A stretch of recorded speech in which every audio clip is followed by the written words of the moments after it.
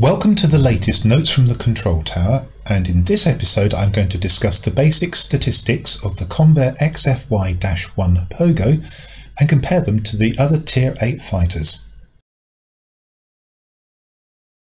Hello there. I suppose by now many of you are deep into your first day's grind for the new Tier 8 reward aircraft, the Convair XFY-1 Pogo, so I thought you might like to take a look at the statistics of the plane that you're all working towards. I'd like to express my appreciation of Twitch subscriber Klausovitz, who helped me with much of the information that you see here. So here's the spreadsheet laying out all of the statistics for all of the Tier 8 fighters, and there are a lot of them. Let's just scroll along until we get to the end, which will be the Spitfire 14 just coming into view now. And most of this information you can see in the Hangar UI. I have added some from a third-party source for auto aim angle, dispersion angle and overheat time. Now, in the interest of brevity, for once I'm not going to explain how this spreadsheet works, so let's crack on. And what have we got with the gun armament? Well, the Pogo, as I'm going to call it in this video, again in the interest of brevity, has a very familiar set of guns, 4 20mm M3s, and these are exactly the same guns, right down to the statistics that you can find on the another premium American aircraft over here, the X-15C. And they have a range of 2,500 feet, more or less, an auto aim angle of 2.5 degrees, which is fairly average. Dispersion angles, I would say at 0.55 is a little bit high. We need to ignore the things like the 0.2s and the 0.25s and the sniper aircraft because they get assisted with their accuracy, so you can land those long-range shots. But as I scroll across, I actually do notice that the cannons on most of these aircraft actually are either 0.55 or 0.6 dispersion angle. So in fact, compared to the other aircraft to Tier 8, there's nothing to worry about here on the Pogo. And the overheat time is a relatively generous 8 seconds, so that's good. Survivability is rated at second best in class, 12. It's just a smidgen behind the XF-15C again.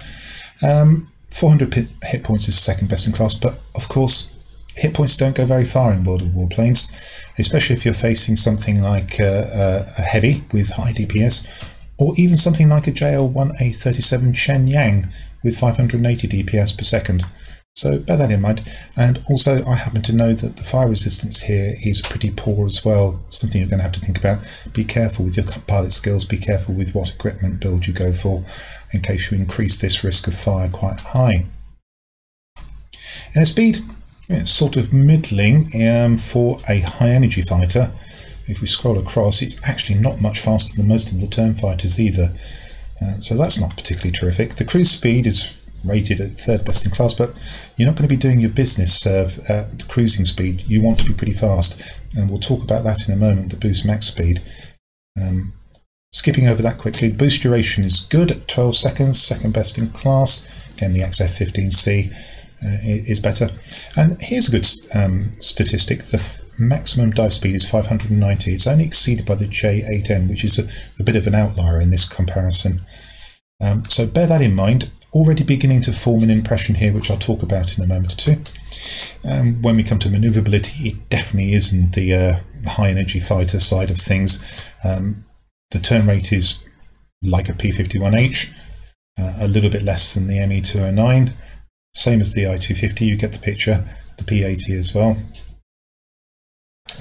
We didn't talk about the DPS, just as I look at the P-80, we'll come back to that in a moment. We'll do that after altitude performance. The optimum range 223, stall speed is a little bit high at 112. There's certainly not a turn fighter to be seen in here. You're definitely in amongst the high energy fighters. And well, having said that, the altitude performance is therefore just a tad disappointing. There are plenty of the high energy fighters that are going to easily get above you. You can see them here, P-51H, the ME-209, the Horton 229, the J8M again, an outlier, best in class on that.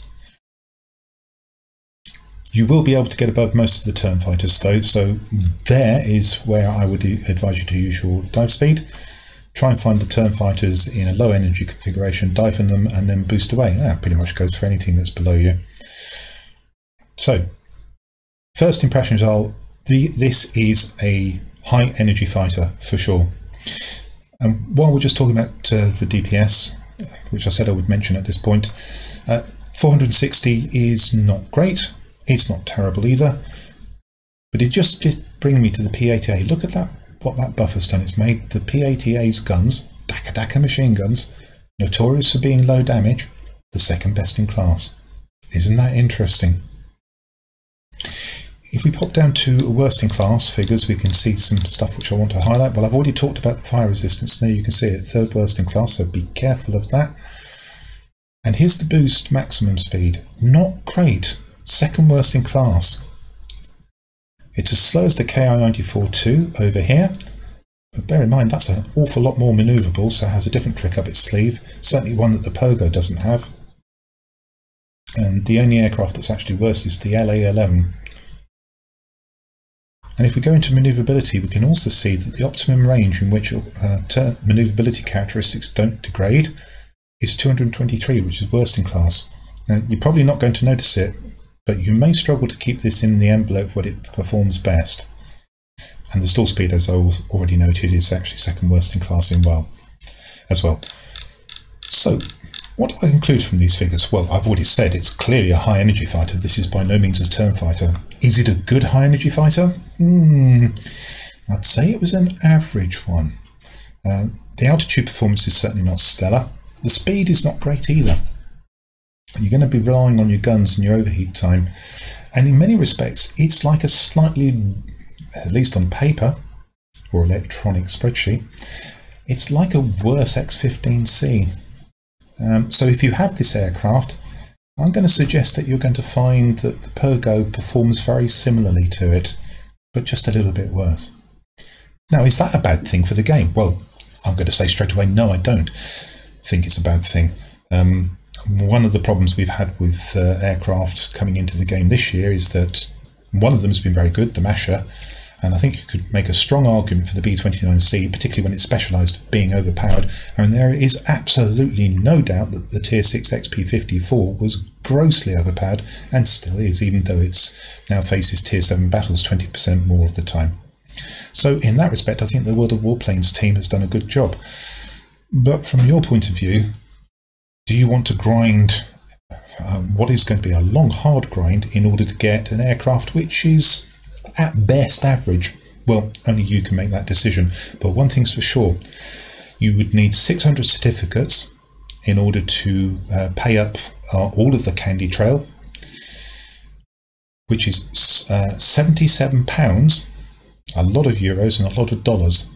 And one thing's for sure, I don't think I'd be paying that kind of money to instantly get this aircraft. I would recommend you get as far along the trail as you can, and then if you're coming to the end of the event and you haven't quite got there, just by the number of certificates you need, you're not missing out.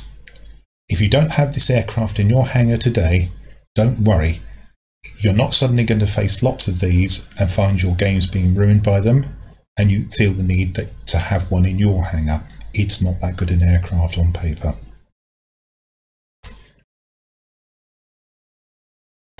And there you have it. That's my look at the statistics of the Convair XFY-1 Pogo. And whilst we're looking at the wallpaper here, something I hadn't appreciated, but I can see clearly now, the guns are mounted on the extreme ends of the wingtips. I don't think that's going to be too significant, but it perhaps is worth noting. So what do we think of this aircraft? Well, on paper, it looks like a fairly ordinary turn fighter. It's not looking as if it's going to be overpowered by any stretch of the imagination, and I think that's a good thing. However, bear that in mind if you're tempted to make extreme efforts to grind your way through to this aircraft or spend lots of money in order to get it. You're not getting the latest overpowered item in the game. You'll be getting something that will sit in your hangar, and possibly you won't want to play too much because it's, on the face of it, rather ordinary.